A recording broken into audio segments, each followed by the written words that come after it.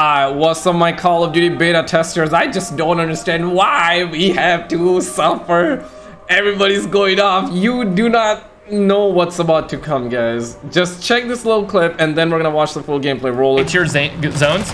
There is almost no way that you are going to survive by yourself. This is a very social game, and I think a lot of people will Introverts left the chat. If you're an introvert, get one out. Okay, I'm an introvert as well, but guys, what you gonna do about it? Okay, actually have a lot of fun with that, but it is not for solo players, is what I found. There we go. Solo play. There we go. Quickly after this, brothers went into coma. The homie Mr. T Lexify, big zombies player, right? Big zombies player. Let's go for 5 likes on the video.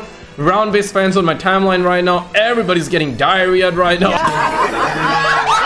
We have the homie Tom Sunny-Kid, who says that year after year we're left disappointed. How the F was the greatest game mode ever created as a last-minute Easter egg, yet now they have the whole lead time of the game to make something epic, and they fumbled to F. I mean, 3,000 devs, guys. Homie's crying in chat. Homie's getting tired of seeing this, and we got the homie Noah J456, as he would like to call it, and he ended up getting the entire gameplay walkthrough, and I gotta be honest, guys, it do be kind of looking kind of odd. Stop the cap. Am I coping? Find out next. Ladies and gentlemen, I just got back from Treyarch, where I just played MW3 Zombies early and also received a USB containing the footage you are seeing on screen. The very and also Call of Duty points as a payment. World's first gameplay of MW3 Zombies, showing you guys what it is, including this absolutely insane wonder weapon that they've added in this game. Okay, that alongside the returning ray gun, the Wonderwaff. This is the brand new one though, Damn. and it looks like it absolutely smokes zombies. This is Noah from the future. I forgot like 3 really important things to include in this. PhD Flopper is back. Oh, damn. Absolutely pog. Tombstone is back. I hate my life. And then also there's a zombie mastery camo grind that you can do for all guns from MW2 and MW3. Okay, first impression, bro, the Zombies trailer reveal was absolute trash though. This one is looking kind of odd. Maybe I'm coping. There's essentially all of it is available in the game. They were like, this is super hard to put in, but it's something we really cared about putting in. So zombie camo grind for all the guns. Solo players, anyway, bro. back to you. Anyway, we're gonna be talking about everything that they told us about this game mode, including some secret stuff that we asked them and they actually ended up answering, like about the Easter egg quest and everything like that. But the best way I can describe this is that people that love Black Ops 3 Zombies, at least for the custom zombie maps that are gonna be created in the future, at least those people are gonna get content from Modern Warfare 3 Zombies into custom zombies. Bruh. Let me just first talk about what is this game? Like, how does it work? What does it play most like? I would say that this game is a battle royale map. It is literally on the battle royale map for this game, because eventually there is a King Kong? Bro, that's King Kong, bro. Yo, they even recycle Abomination from Black Ops Cold War. Holy mother of God. 3 years, 3,000 devs. This is the most recycled DLC patch I've ever seen though. Now, to a certain degree, it's kind of looking decent. I would say that if you have ever played Modern Warfare 3, 2011, the OG one, and if you ever played Survival in that, it's simply that, but on a bigger scale. On the zone after 1 hour, the game sessions are 1 hour. After 1 hour, a zone starts spreading and you better get on a helicopter or you just get left behind and you die. There's no extracting out. But I am saying extracting because it is also an extraction-based game. Yeah, damn. If you do not extract out, you die at the very end. However, that means that if you extract out with stuff, you can take that into your next game. So what do I mean by that? You can find a perk can in this game. You can complete an objective, and if you get really lucky, you get a case that has a ray gun in it, and that just goes in your inventory, and you can choose to pop that case and get the throw the Semtex on the sucker's tail though, ray gun instantly, or you can try to extract out a helicopter with it and essentially load into your next game with that, use up that consumable and load up into the next. Wow! What? I say that because it's an extraction game as well. This game is most like, you know, Outbreak gameplay with an extraction spin on it. Essentially, if you like DMZ and you don't like fighting against other players, you are going to love this mode because it is all against AI. There are 24 other like real life humans sitting gaming in their chairs. 24 humans in every single match, but none of them can shoot you. None of them can hurt you. You are playing against the environment. You are just playing against the zombies. You are just playing against the AI humans that are running around. And essentially, here's the game mode. Here's how it works. You load in. Everybody loads in all around the map in the... Let me tell you how it works. First, you gotta pay $70, okay? Bruh. Then you go in the Zombies menu, you download the Warzone map, and then the steps that this brother is saying, that's how it's gonna start. Basically tier 1 zone. This is the super easy zone. everyone is going to be able to survive. You would really have to be absolutely terrible at zombies to die in the tier 1 zone. Yeah. And essentially, you all spawn in there, and everybody just individually starts looting up and like getting objectives completed, buying some perks, maybe pack-a-punching once. Dog, they killed zombies. To a certain degree, though, if I'm looking at this, without zombies in my mind, it can be fun. It can be good. It can be decent. But they kill zombies. Back in the days, we would have zombie maps. We would have zombie crew. You could even pause the game like, bruh. We would have, they would have proper zombie maps. Now these suckers be using Warzone map. These suckers deadass couldn't even make a zombies map. Bruh. These suckers, this is gonna get so like repetitive though. It's gonna be good for like maybe playing once or twice. But that's about it. What about solo players though? But if you're gonna play this as survival, it looks kind of fire. And essentially, once you're all set up in the first zone, whether that be 10 minutes, but whether it take 20 minutes, you want to basically speedrun the first zone, get ready, and go into the second zone, where the zombies are going to be higher level. This is like round 15, round 20 zombie is equivalent in terms of how much health they have and how set up you want to be. Once you get in this zone, rewards are better, more points, everything is better in this zone, but the zombies are also more dangerous. You're also going to start running into some mini bosses like the Mangler, stuff like that, that are just going to pose more of a threat to you. You have to really stick with your team, because this game mode is, I would say, a very social game mode. You want to load in with friends, and if you load in by yourself, introverts left the chat, boys. Say goodbye if you're an introvert, man. Holy, no love for my introverts out there. I swear to God, I'm a find y'all bozos, okay? You really want to just kind of like join up with a random team and try to request to join their squad, which you can do. You can get up to 6-player squads. But if you're going into the, high tier zones, there is almost no way that you are going to survive by yourself. This is a... Yo, is this like a pack-a-punch camo or like a $20 bundle? Like, I'm not sure. Yeah, to be honest, it gotta be pack-a-punch camo, but if it happens to be... I know it's a pack-a-punch camo, but if it turns out that this is not a pack-a-punch camo, I'll dead-ass be shocked. Very social game, and I think a lot of people actually have a lot of fun with that, but it is not for solo players, is what I found. Solo play is not, it's not balanced for it. Essentially, it's balanced for playing around. Yeah, he's not gonna give his opinion, though. Like, he's not gonna say it's trash or we demand for solo players, though. He's not gonna say that, because if he does that, his ass will be bumbleclad. He will never be invited out by Treyarch, though. This is why do not trust any reviews, man. I love Noah, but bruh, on these specific reviews, early gameplays, I don't trust his ass, and nobody should trust anybody's ass, even if it's my ass that gets invited out for early access. Nah, son, like, do not, never, bro, never, because if he speaks his mind, he will never be invited out, and he wants to be invited out, so he will never speak his mind. Especially like Biden right now, I'm spitting facts. And it can be very, very fun. Like, we had an absolutely massive squad. All of us driving cars and just running over, like, hordes of zombies. It was really But right here, it's looking kind of good, though. If I think of this way, that this is a zombies map, and this is not Warzone map, because obviously it's new Warzone map, right? So it's feel kind of fresh in a way, but once you start playing Warzone, and once you start playing this map, it's gonna get pretty repetitive. But in this area, it's looking kind of nice, though. Really fun.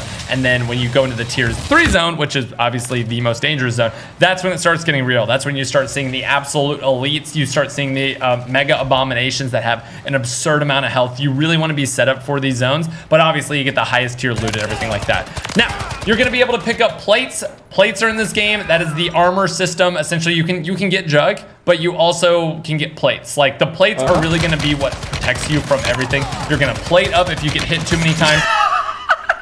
Run that back. You was that? Like, the plates are really gonna be what protects Tim? Is that Tim the Tatman? Oh no, okay, my bad, bruh. I don't think it's Tim the Tatman, but it looks like him though. You're gonna plate up if you get hit too many times. Yeah, they removed Timmy, and maybe they kind of turned him into like a dollar store version though. Maybe they changed his face. You're not gonna want to take too much damage in the later zones, because the zombies clap you, and if you have no plates, you die in like a couple of hits. It's really, really punishing if you don't have plates. Plates are very, very important for this game. Plates. The humans, the zombies, they all will fight each other. Essentially, if you lead a horde of zombies into the humans, they all immediately start brawling. Now, these humans are rolling around on the map like you see on screen right here. What? They have my boy Kapoor Singh. What? Ding ding ding ding ding ding ding ding ding. They're gonna roll around, they're gonna stop if you start shooting at them. You can go to different fortresses, you can literally, it's pinpointed on the map where the human strongholds are. You can assault those, you can completely avoid them. It's basically like if you don't want to interact and engage with the humans, you really don't have to. They are gonna kind of do their own thing and chill unless you engage them. If you get close to them, they're gonna attack. They are hostile. But it is possible to just completely avoid them and you know, just drive past them, everything like that. That's one thing I will say. Driving around is super, super fun because it is by far the best way to kill the zombies. Also, you're going to see here them like throwing some monkey bombs into the other human AIs and getting the zombies. At that point, it's not zombies. It's like auto. Nah, it's okay. I was gonna bring something up. Okay, I have to know though. Zombie hordes to go over there and attack them and just create a distraction while they're all just chilling on the bridge. It's pretty entertaining. It's pretty funny. But the humans are going to have their own rewards. The zombies are going to have their own rewards. You can basically play it how you want to. All of the stuff you're doing in this map is basically around getting stronger. You want to do contracts, which are things like, you know, go here and assassinate this like mini boss. Go over here and like activate these ether miners. Whatever the objective may be, they're all going to just give you like a random reward, as well as a bunch of points that you can use to spend on Pack-a-Punch and everything like that. Guns. Let's talk guns. Weapon rarities. Weapon rarities are back. There is, obviously you start with like your gray one that you can see on screen. Then you can go to green, you can go to blue, you can go to purple. Okay, I mean, I can actually like hate on it, but honestly though, like if I forget zombies though, it looks quite decent though. It doesn't look too bad. Oh shit! It doesn't look too bad, but as a Zombies fan, that I used to be for, let's just say, Black Ops 2 Zombies, Black Ops 3 Zombies, Black Ops 1 Zombies, I'm gonna be honest with you guys, I guess those days are long gone. I'm quite disappointed with that. I'm quite sad with that. I used to be a big fan, man. I used to be a big Zombies fan. I still am a Zombies fan. It's looking nice on its own, let's just say, but I guess those days are gone, guys. Like, if you're a Zombies fan, you love playing solo, you love playing with your squad, like 4 people. I love the fact that this time they had actually made it 6, though. Yeah, it's fine, like 24 people. But those days are long gone. And then you can go to gold, and then you have your like hyper rares, which are your wonder weapons and stuff like that. Those are like the gold tier. I guess I'm gonna kill all my hopes for it. Like, there's no point. If it turns out to be good next year, if Zombies turns out to be actually zombies next year, that we know and love, then yeah, fine. I mean, modes like that are fine too. It's just that you guys gotta do Zombies justice, and this should have been a bonus where you can play Zombies on Warzone. This is not problematic. This is not problematic, toxic. This is not like a bad move or bad gameplay mode. It's just that I prefer original Zombies. You can have original Zombies, and on top you can have this as a bonus, right? Like new content, and then you can have remaster as a bonus. But this entire game is recycle. I don't know, man. It's gonna get pretty repetitive, and the hype's gonna die down pretty fast. Even above everything else. So, obviously those are the best, but you have to get lucky. Mystery boxes on the map, perk machines are on the map, Wonder Fizz is on the map. Essentially, everything that you would expect in a round-based zombie mode is on the map in some capacity. You can upgrade your armor slots by actually just picking up armors. Like, there will be armor, like, you know, slot holders. You can pick those up and upgrade your armor slot holder, and there's new drops like full armor right there, which is actually going to fully restore your armor. Essentially, all of the normal power-ups, the pickups, the point system, everything like that is kind of what you would expect if you played Outbreak. All the stuff works locally. Like, obviously, if you get an insta-kill, it's not going to affect everyone on the map, but all the people you're like immediately around will get that insta-kill as well. So all of that stuff is to say, again, this is not a solo style mode. You're going to want to roll with friends and play against all of the enemies on the map. As you can see, these people are in the farthest out zone initiating exfil. You can exfil from any area. Man, those days are gone. Why, bro? Basically, they want to make it like really accessible to any, you know, play style. If you have really bad friends, you can just stay in. Stop the cap, bro! You literally said that any play style, literally solo people cannot play this. How is it accessible for the most amount of people, bro? The first zone, or if you want to go over and explore and try to find some Easter eggs and stuff like that, you can do that as well. Let's talk about the Easter eggs. So essentially what they said is all around the map are going to be a ton of Easter eggs. There's going to be a lot of stuff to find, a lot of things to do, a lot of like, you know, if you know type things. However, there is going to be no main Easter egg. Yeah, that I was kind of gonna... expect to not ask. I was expecting there won't be a main either. Okay, small ones, okay, that's cool. But main, no main Easter egg, yeah, there you go, bro. What about Greg FPS, though? Greg FPS, what about him? He loves Easter eggs, though. He loves Easter eggs. Like, you guys like Easter eggs? Well, too bad. Me ain't getting it. At all. I personally don't necessarily care for like main Easter eggs though. I love the Rise and Dracha Easter egg. I love story. Don't get me wrong. Like Mob of the Dead Easter egg, for example, great story. Not talking Blood of the Dead. That Easter egg was tedious though. But I don't necessarily do Easter eggs. I'm a high round player. I love playing zombies. I love training. I love the lore of zombies. Small Easter eggs, I love them because small Easter eggs are something you do not need to do. You can just find them, and it feels kind of good though, so I like that aspect about it. But main Easter egg, that's just pure laziness. Even though I don't do it, I know for the fact the reason they cut it, the reason is simple: the laziness. That's what it is. Upon launch, like the first map, what you're watching here, there's gonna be no main Easter egg. But instead of a main Easter egg, they essentially are gonna have very like guided missions that I would say that are going to tell you the story. Like you go into the mission, it tells you what to do, and essentially at the end of that you're going to get cutscenes and stuff like that. There's 3 acts from what it sounded like. If you complete all the acts, you've essentially seen the whole story. On top of that though, and kind of like some good bright news is that they are, you know, teasing, and we didn't see any of it. There's no gameplay of it yet, but we saw in the very first trailer, there is actually a huge world boss, and they basically alluded to like, these world bosses, you better bring everyone in the server, like go around, collect everyone in your cars, and go take on these world bosses because they are going to be incredibly difficult, which good. I want there to be like a really hard, like big challenge, but it is basically going to be like the in-game type stuff. They talked about in-game, and they said there is in-game stuff to get. Now, let's talk about that. What does in-game actually look like? So there are going to be very rare, like, schematics and blueprints that you can actually find that are not one-time use. Once you get them and you extract out with them and then you craft them, essentially you can have a ray gun spawning into your match, and once you do it once, it doesn't go away. It just goes on a cooldown. So the ray gun, they said 40. Yeah, this Pack-a-Punch camo looks sick though. I gotta agree. I mean, nowadays it's very rare to find something that looks good. The only thing that looks good is the $20, $30 bundle. So I'm really shocked that this is not a $20 bundle, and it looks quite nice for a zombie camo. The weapons are looking good as well. The weapons are sounding good as well. Gunplay, gameplay. I mean, listen, Call of Duty gameplay is always 60 FPS. It's good. It's smooth. I always like that. Sometimes the speed is slow. That's where a lot of people talk about it. That's where a lot of people complain about. So overall, like, I'm not too mad or not finding that problematic. It's just pure laziness. Like, everything just feels recycled. That's like the biggest issue right now. Everything feels recycled. Lazy devs right now. And bundles gonna overtake the game later on as well. And zombies just does not feel like zombies. It's literally DMZ Warzone. Like, if you like Warzone, I mean, you're probably gonna like this, I guess. 48 hours for the ray gun. Obviously that might change before launch, but initially they said 48 hours would be the cooldown for the ray gun.